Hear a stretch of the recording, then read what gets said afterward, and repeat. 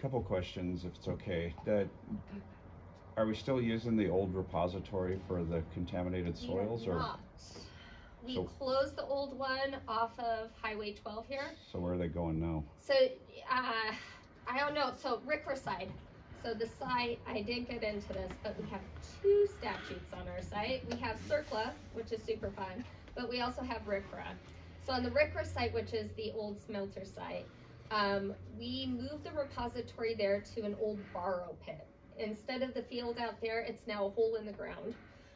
It's still free for residents to dispose of soil there, and contractors.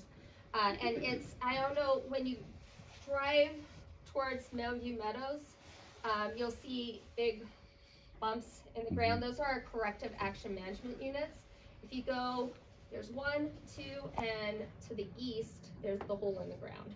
Okay. So that's the new repository.